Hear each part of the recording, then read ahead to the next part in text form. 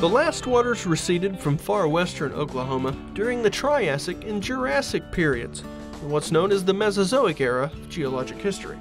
It was in this time that dinosaurs flourished, and both footprints and fossils near Black Mesa State Park indicate that indeed Oklahoma did harbor these ancient giants. This quarry near Black Mesa yielded many large herbivore bones from the Morrison Formation, a famous dinosaur bone-yielding deposit. Scientists study rocks and fossils to learn more about the environments that were present here in Oklahoma many millions of years ago. We get a lot of marine reptiles and fossil fish that come out of the rocks here, as well as a few invertebrates, ammonites, and things like this. This is certainly one of our more spectacular examples of a marine reptile. This is a mosasaur. We're lucky if we find a full skeleton, because those are extraordinarily rare. When we find most of a skeleton, quite often it's not fully articulated, meaning everything's in its proper place, because an animal dies and there's a variety of things that can happen. For one, that's a bunch of meat laying around that another animal might want to eat. And so during the process of scavenging, bones get knocked apart. If the animal dies on the land surface, the wind and just traffic, animals kicking bones apart. This is sort of like CSI, but dealing with really, really cold cases. So we're trying to figure out what happened to the victims. The fact that we can say anything at all is pretty good, but there are always going to be unanswered questions. Oklahoma is probably more known for its fossils, fossil collecting, than most other states in the country. So a huge range of kinds of fossils we find here in Oklahoma. Petrified wood, dinosaur fossils, marine invertebrates. Just about every kind of fossil you can name we found here in Oklahoma. Oklahoma was relatively quiet for the next 100 million years until the Cretaceous period. During this time, Oklahoma stayed well high and dry, but soon the Cretaceous Interior Seaway moved into southeastern Oklahoma and the modern-day Red River Valley. Dinosaurs roamed these coastlines, and Oklahoma's official dinosaur, Acrocanthosaurus atokenesis, was first discovered near Broken Bow, Oklahoma. A replica of this T-Rex-like meat-eater can be seen today at the Sam Noble, Oklahoma Museum of Natural History in Norman, Oklahoma. Also, giant marine creatures such as mesosaurs and ammonites roam the shallow seas throughout the region and can now be found in deposits in southern Oklahoma. Now, guys like this would have been around during the age of dinosaurs. This is an ammonite. This is actually from the Dakotas. It's not from Oklahoma. But you can find quite large ammonites like this along the Red River. Fossil hunters and rockhounds flock to the shores of Lake Texoma to collect the abundant specimens. And we found some, there's some other ones over here. Oh, that looks pretty good. And I haven't found any whole ones yet. Okay. But pieces like this. And one of the nice things is that, the group that came yesterday, that's kind of nice. Oh yeah, that's good. You see the sutures? Yeah.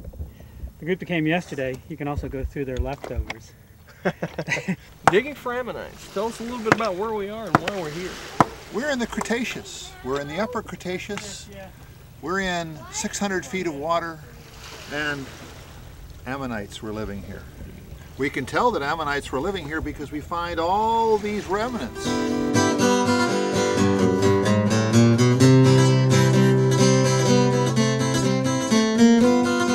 The Cretaceous, age of the dinosaurs, was surely a fascinating period of Earth history.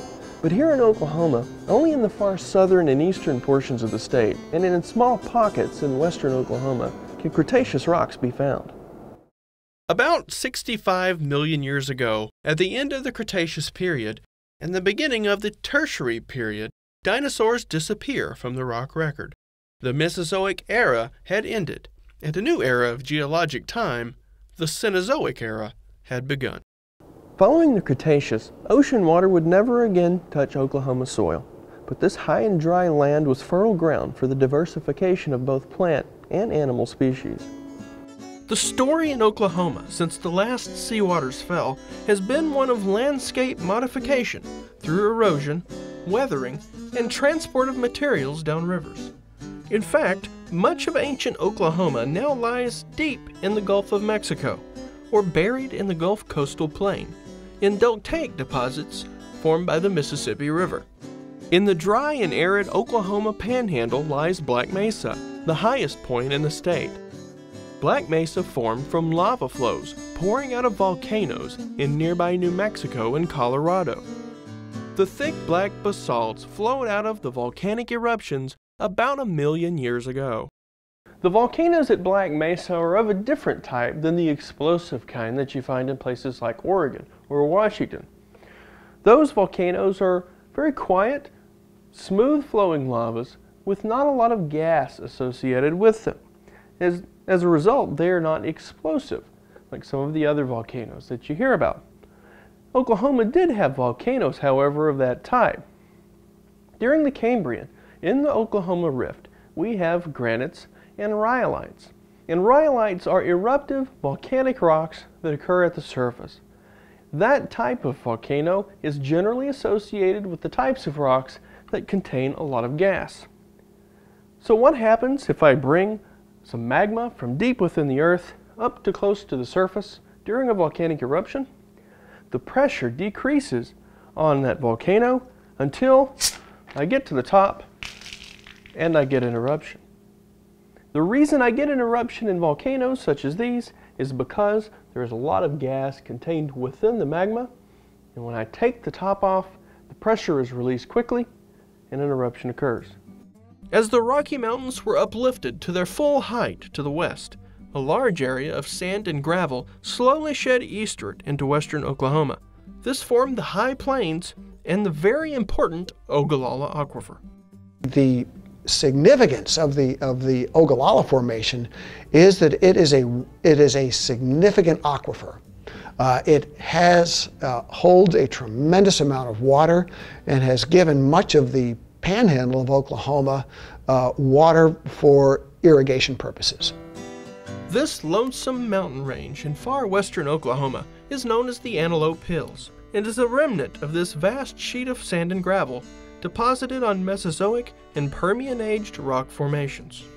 Other aquifers are scattered throughout the state. The Arbuckle-Simpson Aquifer is an important source of water in south-central Oklahoma. Here, at Chickasaw National Recreation Area, an artesian well flows water out of this prolific unit. The water is charged with gypsum and sulfur, giving the water a hard taste and a rotten egg smell. Mineral springs such as these can be found around sulfur and have been believed to have medicinal qualities. Fluid flow in the Tertiary is also evident in past and present in several other Oklahoma state parks. Both hot and cold water springs, such as those at Roman Nose and Boiling Springs State Parks, appear, live, and die throughout time.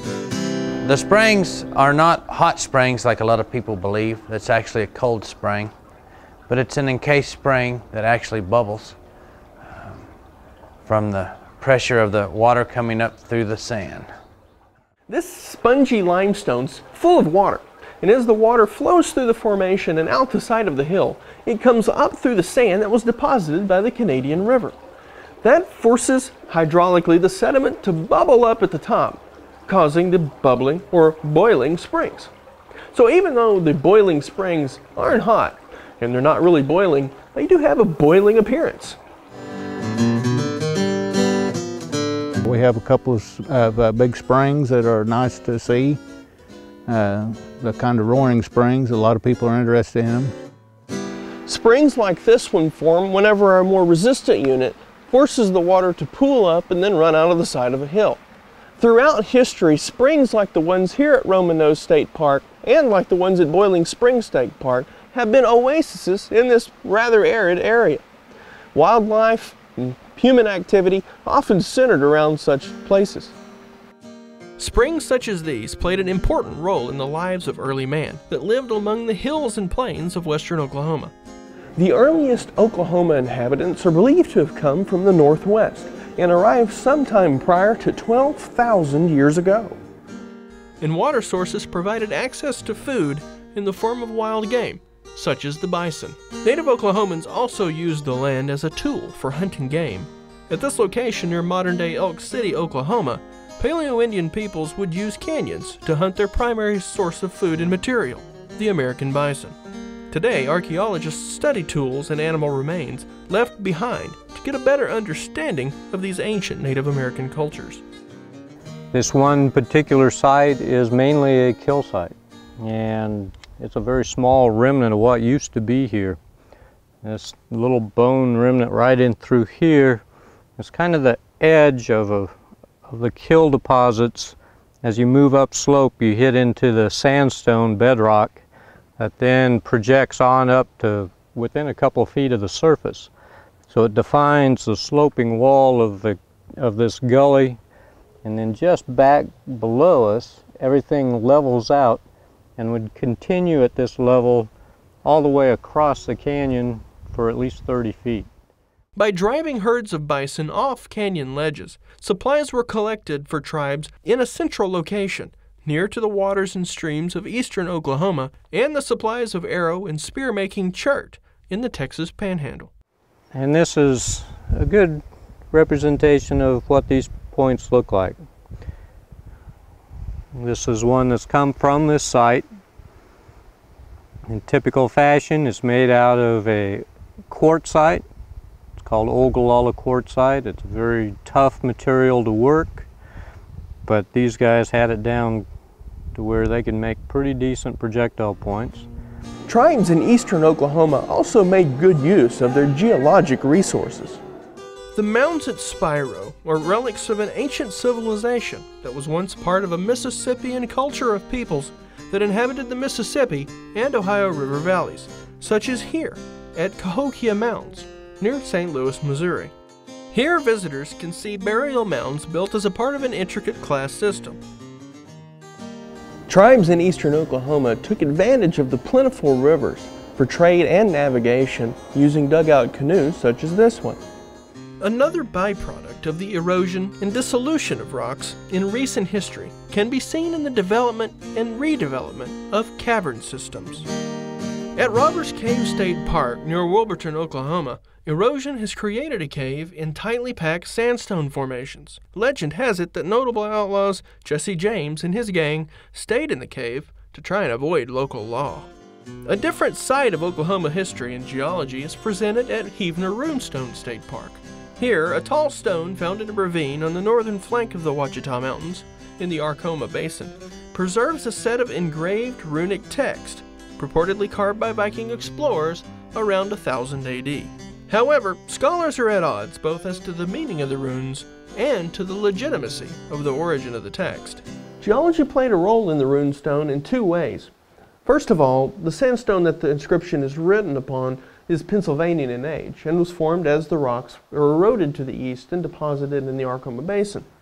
But more importantly, the fact that this rock is sitting vertically shows us that this rock was eroded at some point a few hundred or thousand years ago, making a nice flat billboard for our rock carving friends to come along and doodle on.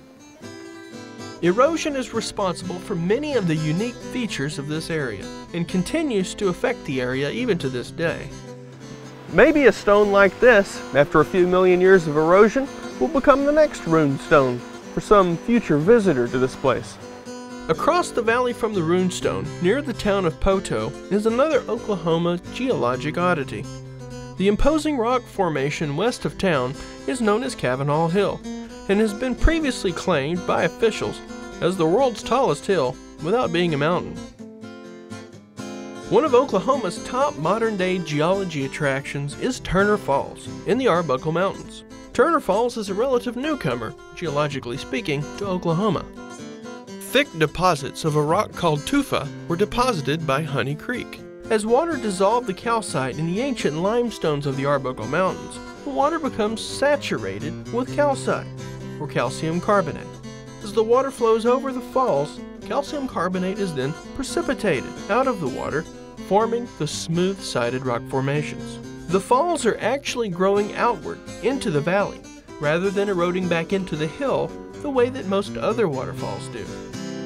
Many people think of the Oklahoma landscape as solid and unmoving, but the reality is that it moves often, and those movements show up as Oklahoma earthquakes. Earthquake is caused by accumulated stored upstream energy along zones of weakness in the Earth's crust, commonly called faults. And when this strain exceeds the rock strength, sudden movements occur and the Earth shakes, producing earthquakes. On the north side of the Wichitas, very near the Mears Fault, we find the world-famous Mears Store. The store is a great place to get oriented about Oklahoma earthquakes, simply by reading the walls as you eat. Well, what's special about the Mears Fault is it's a recent fault by definition, and that means it's moved in the last 10,000 years. And there are just very few of these exposures east of the Rocky Mountains. The fault today is not much more than a bump on the horizon. Here, this is it right here. It's a little depression. Now you can see that little bump in the landscape comes over right through here, heads off in that direction, and Highway 58 is about the only place where you could stop. If someone pointed out, basically we're standing right on the fault scarp. You can do a lot of things to rocks in nature, and some of those things you can do to a cake. One of those things is that you can create a fracture. I will create a fracture by taking my knife, and I will cut the cake as thusly. Oh, my cake's fallen apart. It is broken. I have created displacement along that fracture, and that is something that in geology terms we call a fault. So as you can see, the fault has been created in the cake. And now if I lift this side relative to the other side, I've now displaced the layers. So I've got a yellow layer next to a black layer, and a black layer next to a yellow layer. And now the rocks no longer line up as they did when they were first formed. We call that a fault. The other thing that we can do is slide them side by side past each other in this way. So the layers actually stay fairly even with one another, but across the cake here, they're not matching up anymore. This is the same type of fault that you see places like California along the San Andreas, where you get major earthquakes when this piece of cake and that piece of cake stick and hold until, boom, they just all of a sudden move. Pretty cool. You get lots of good geology out of a cake like this. And then you can eat it.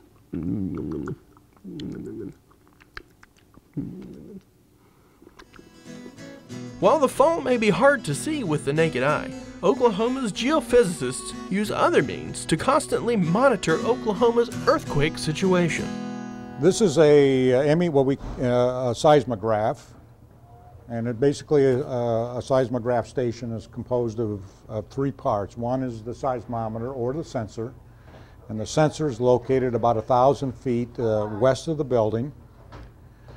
This is the recording unit, or the seismograph, and then the information that's recorded on paper is called a seismogram. And this is heat-sensitive paper. These little tick marks, the distance between these tick marks is one minute. It's an extremely quiet station, so you see very little background noise. And the record is changed once a day. It's 24 hours to complete the traverse of the pen all the way across the paper.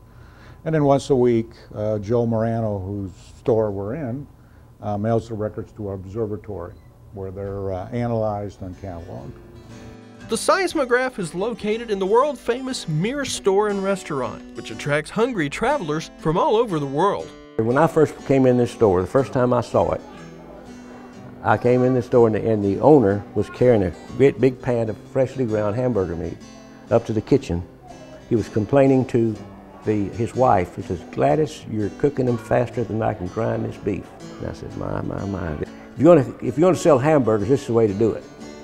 The historic restaurant is known for its huge Mears burger, made with family-raised Oklahoma Longhorn beef. What brings people in here is the beef. No doubt about it, that's what it is. We have the best hamburger in the state of Oklahoma, and probably a lot more places. This is not vegetarian country.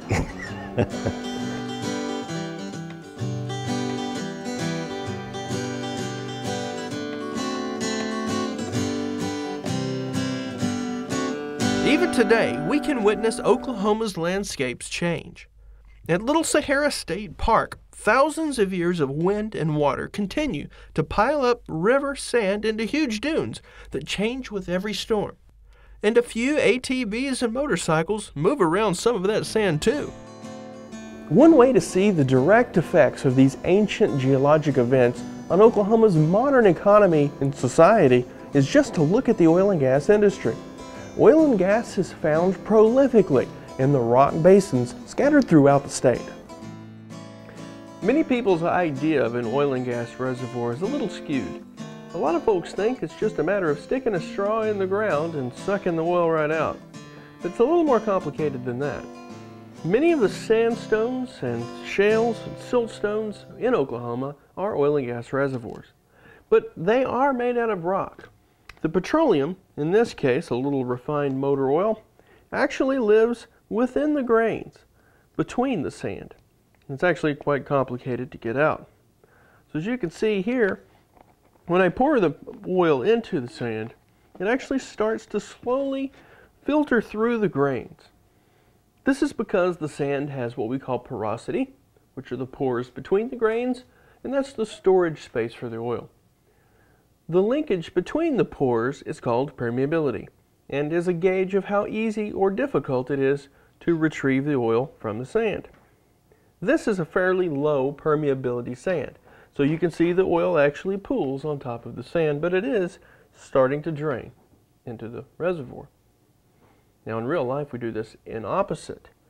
The oil is in the reservoir and we have to try and get it out, which is technically a very difficult challenge and can be very expensive. Oklahoma's oil and natural gas industry is substantial, to say the least. Oklahoma has produced billions of barrels of oil and natural gas equivalent throughout the years and continues to be one of the state's largest employers. Seemingly countless numbers of oil and natural gas fields can be found dotting the Oklahoma countryside. And everywhere you look, you can see signs that Oklahoma's economy and culture are heavily influenced by the petroleum industry. Oil and gas is not the only natural resource that Oklahoma derives from its landscapes. Sand, gravel, and stone are mined throughout the state and used for a variety of purposes. Coal is an important source of energy and is mined in eastern Oklahoma. And the soil itself, derived from the rocks, is an important basis for our state's agricultural industry. The geology and landscape have and continue to affect the locations of people, industries, and infrastructure, such as locating of highways, dams, and even homes, schools, and businesses.